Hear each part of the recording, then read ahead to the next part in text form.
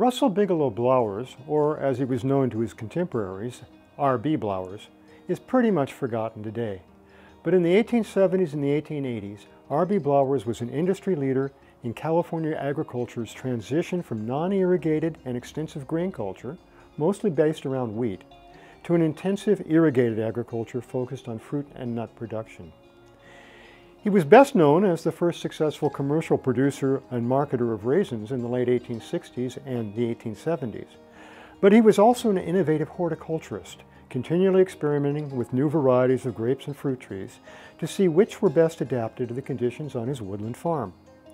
A believer in cooperative action, Blowers helped to create the Woodland Grange in 1875 and served as its first grange master for several years. In 1880, he was appointed as one of 9 commissioners to the newly formed State Board of Viticultural Commissioners.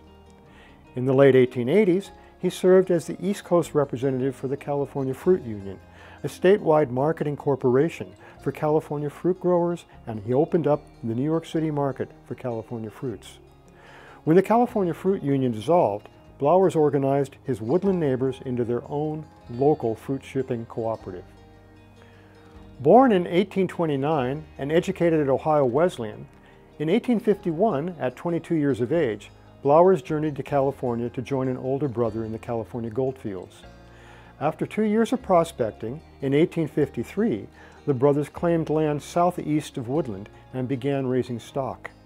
In 1855, Blowers traveled back to Ohio to marry Olive Foster and then returned with his bride to Woodland, settling on 160 acres 3 miles south of Woodland, where he grew grain and livestock.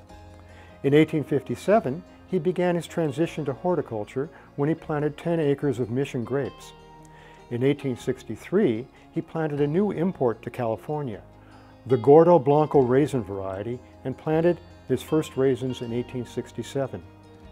Also in that year, Blowers purchased the 80 acres on the northeast corner of what is now East Street and Gibson Avenue, where the Fairgrounds are now located.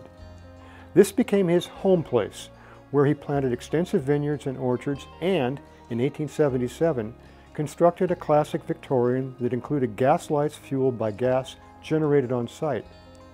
This home remained in the family into the 1930s, lived in by his second wife, Mary, his 2 daughters, Annie and Carrie, and his son, Russell Irving, all of whom continued the fruit-growing business after Blowers' death in 1894 at 65 years of age.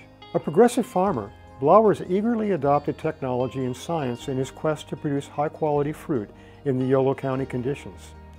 He was an early advocate for irrigation, first using water from Cache Creek via the Moore Canal, and later developing a well capable of delivering 150,000 gallons per hour to his farm, using underground piping cast in place and a steam-powered centrifugal pump developed and built by his neighbor, Byron Jackson. Blowers was also an inventor. In 1874, an early rain damaged some of the raisins he was drying in his vineyard rows. This led Blowers to design, build, and patent a fruit dryer that could be used for raisin production and for other fruits. He later claimed to have produced the first dried prunes in California, although that is difficult to prove. Since this museum is on the old Blowers property, it seems fitting that R.B. Blowers be honored as the progressive agricultural leader that his contemporaries knew and admired.